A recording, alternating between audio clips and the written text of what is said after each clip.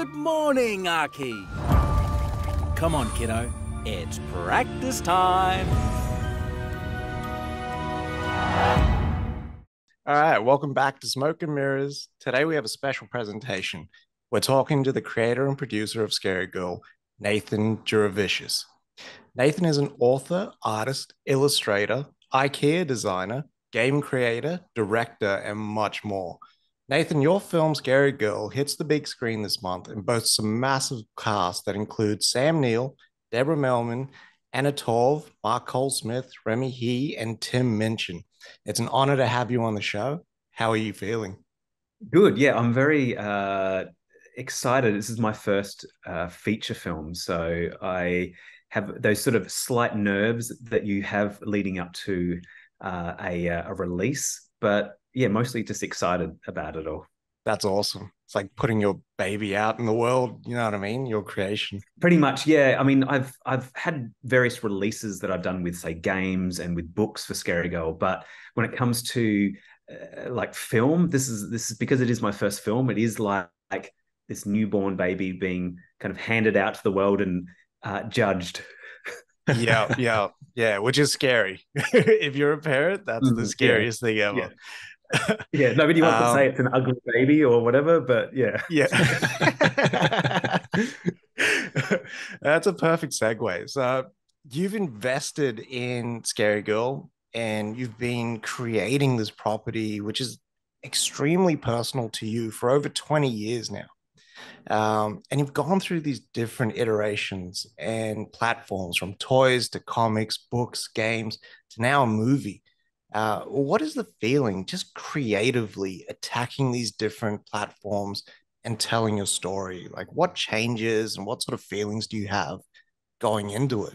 Yeah, I mean, I've always treated Scarygirl in some ways almost a little bit open source in its storytelling.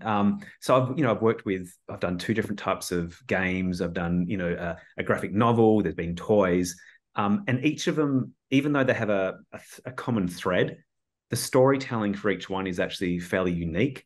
And so, like, sometimes characters that are bad become good. Sometimes the journey, even though it's always to the city, it's something else happens in between. So for each different sort of medium, there's always been a kind of a different take on it, and there's been different contributors. It's just been really interesting to see, like, well, what's next? How could this be reinterpreted? Even with we did a VR free roam game, and that was a totally different story altogether. Yeah. And then depending on the platform, does that sort of dictate your way into the story and what changes? Oh yeah, totally. Yeah, I mean, with say so the games that we did, there was a lot of thinking about functionality and what we wanted people to participate in. So normally, it's quite passive, film watching, even though you may have questions after, there's not a lot of kind of human interaction. Whereas the games, you're always thinking, well, how does a person delve into this? What do we want people to do? How much exploration could they do? So there's a lot of human thought process behind it. Who is actually interacting with this, and how do we want them to feel and move in the world? Yeah. Wow. Okay. That's really interesting. Thanks so much for that. For my question, so you've accurately and beautifully defined your style as a mashup of character-based, psychedelic, Baltic folk tales that's been dipped in Canadian maple syrup and hung out to dry on an Australian clothesline. Was this style honed with the creation of the Scarygirl franchise, or were there multiple iterations of the style prior to coming to that conclusion? Yeah. I had totally forgot about that quote, but it's very true, because I hold multiple citizenships of different countries. So, like, I'm a Latvian citizen, Canadian citizen, and Australian citizen. So that's where all the different influences come from.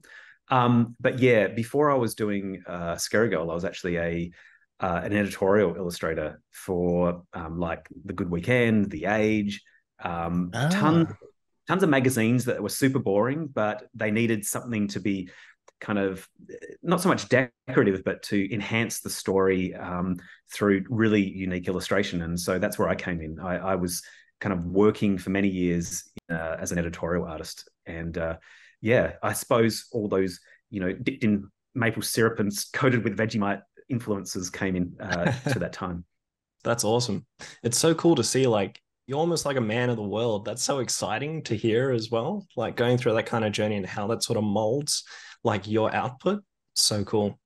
Yeah, yeah. I mean, for me, it's like, I think anything that's going to be personal or feel authentic, you really want to bring out where you actually came from. So, I mean, I grew up, every week going and visiting my Latvian and Lithuanian grandparents. So that's always going to be infused into my work on a story level or visually. And, obviously the Australian side and to some degree the Canadian side is all being mashed up into all my influences. So yeah, when you look at the film, you'll see certain bits of maybe it's color wise, it might be the Lithuanian, Latvian kind of color aesthetic come out, or even there's spacecrafts that are there's one that looks like a koala. So there's even something that, has an Australian kind of influence there as well. At the start of the movie, there's a sort of wake up sequence. Was that Wallace and Gromit inspired? Oh wait, oh yeah, yeah. Do you know what? I didn't even think about that. But I mean, I do love stop motion and an ardent fan, but I didn't even think that could be an influence on that opening scene. But who knows? Subconsciously, there's so many things that go into your universe. I mean, we're not born out of a vacuum. So everything that is mashed into to the film on a visual level, that was my role, was production designer on the film, is from all my years of existence. Grabbing little bits and pieces in and infusing them into the film. When you seen the finished film, what it looked like with the voices attached and everything, what was that sort of moment where you realized, like, wow, this is like, I've seen it from a toy to a comic to a game, and now it's fully voiced and full motion? I mean, for me, seeing the characters actually speak was probably the biggest thing for me, because in the past, the graphic novel was actually a wordless graphic novel. In the games, no characters actually spoke. So to have, for the very, very first time, characters actually speaking and hearing their voice through this animated kind of avatar, it was incredible. Yeah, it was really, it was quite it was quite emotional actually to see characters speaking. I can imagine. Yeah, because you don't know who's going to be your, like who's going to be Dr. Maybe, and then suddenly Sam Neill is speaking through one of your character designs. It's like a legend. So yeah, it was amazing. It was really cool. Yeah, man. It was such an awesome movie, such an awesome ride. I actually caught it with my son today. So I did a rewatch today, and from his sort of perspective of wonder, catching all the detail and whatnot, he was there loving it. So he put the iPad down, which is always great. That's so cool. Yeah, because it is aimed at it's more aimed at a younger audience. I mean, older, an older audience can really enjoy it, especially on the visual nature. But I mean, it has a strong message for kind of, that sort of, 6 to 11 kind of sweet spot that it's aimed at. And I suppose it's in some ways the first time I've done something and been involved in something for such a younger crowd with Scarygirl. It's always been a little bit aged up, and this one was kind of more like it's aimed for that real folk sort of family type film, and I think that really hit the right sort of zone of being a family film. Yeah, 100%. Thank you. Yeah. No problem. Yeah, it's I'm glad that your kid enjoyed it. Oh yeah, 100%. He's 8. And he just came home from school, so the last thing that he wants to do is focus for a long period of time, but it held his attention the full 90 minutes. Oh, that's amazing. Oh, that's really, really cool to hear. Yeah. Definitely. Do you reckon there's a possibility of more Scarygirl to come, or possibly even someone else being the forefront in their own story within the same universe? Maybe Bunny Guru, perhaps, like a backstory or a sequel? It's funny you say that. I don't know if you've been hearing through the grapevine, but yes, we are definitely looking at sort of spin-offs of nice characters, and Bunny Guru and Egg are actually really they're the most popular of all the characters actually from the Scarygirl universe. I could really imagine like a spin-off of those two characters. But then there's also these other, I mean, what do the characters do later on? I mean, what is Tree Dweller in the film? What's her role in the future, or what was her past? We don't really know a lot about the past and future of characters. So to me, I think it's ripe for spin-offs or games that focus on other characters or explore backstories, or even their own story that's not even related to the Scarygirl world. It's just a standalone kind of universe. Nice. Yeah, because when I was watching a playthrough of the game, the one that was on Xbox, I noticed that Bunny Guru was very different in the game compared to the film as well. So I'm not sure if you can elaborate on, was that a big change? Like, was there a huge like decision-making process to, I guess, flesh him out more instead of being like a guide for Scarygirl? Yeah. I mean, Bunny Guru's always been the most sort of complex character, because he's in the book and in some other sort of stories, he's always been a little bit dubious as a guide or as a guru. Like, he's called Bunny Guru, but he actually, a lot of times he doesn't have powers. He's not really a guru. He'd like to be one, but he's always a little bit down and out with his luck. So he's kind of doing a lot of things secretly, maybe to get money, or like, he betrays Scarygirl, or Archie as she's known in the film. But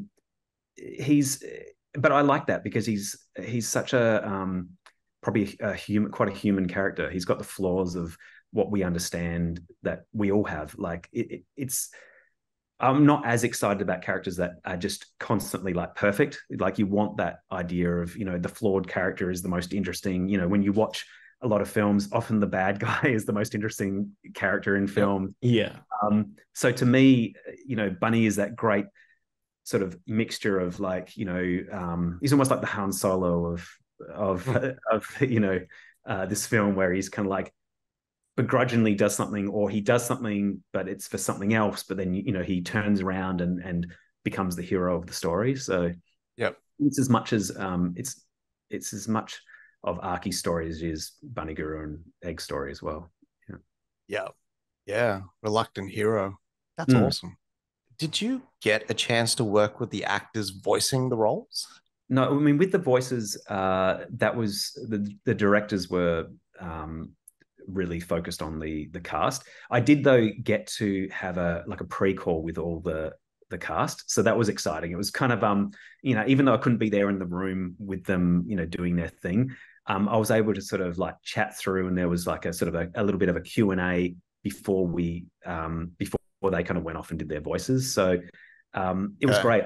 I really enjoyed chatting with Remy was like great to chat to, like Jill, who voices Archie, really enthusiastic, and they take their voices so seriously. Like, they're really like, what's the backstory? How, what's their motivation? And I'm like, oh wow, yeah, of course. It's like a like a classic Hollywood thing. Tell me what my backstory is so I can act that way when I'm projecting the voice, to the camera. And yeah, it was great. It was great to be involved in that. But yeah, I wasn't in the room when they were actually doing the actual records. And just reading in the media kit, you talked about how the inspiration for Scarygirl came from your own daughter and the birth of your own daughter. Has she now watched the movie? She's seen a lot of stuff, but I have yet to show her the full film. So, I mean, she's like she's 21 now, and she's been waiting for this sort of film to come out for years. And now that it's out, I haven't actually shown it to her, because I'm waiting for it to be on the big screen, and I don't really want to just get on a little screen. So I want to give her the best kind of sound and visuals for when she sees it. Yeah, my other kids have seen it, but she hasn't seen it yet.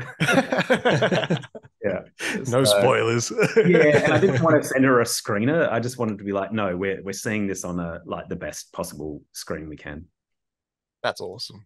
That must be amazing to share that with your kids. Like, you were the inspiration for the idea of this.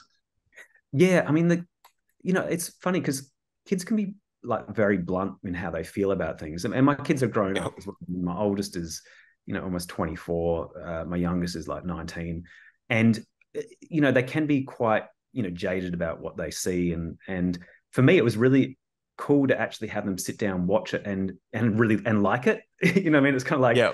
Because often, as you think you're doing all this cool stuff, and your kids are like, yeah, it's a bit lame, but they were actually really. My youngest, who's 19, was just like, yeah, I want to see it again straight away. She was really, really into the film, and I think it's, I mean, she loves anime, and she likes a lot of kind of Japanese graphic novels, and I think there's a little bit of that kind of influence coming into the film in some degrees. So I think it hit some of those sensibilities that she's really into. And just in terms of your own personal influences going into the film, what were some of those?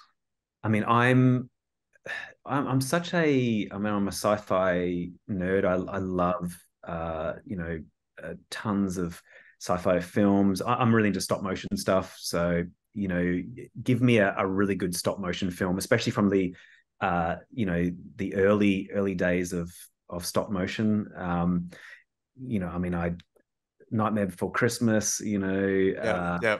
You've got Schrankmeyer, like the stop motion stuff from that, the Alison, was it the Alice in Wonderland that they did, or was it the I can't remember which one. Looking Through the Looking Glass, I think was one of the animated things. But yeah, I love stop motion films.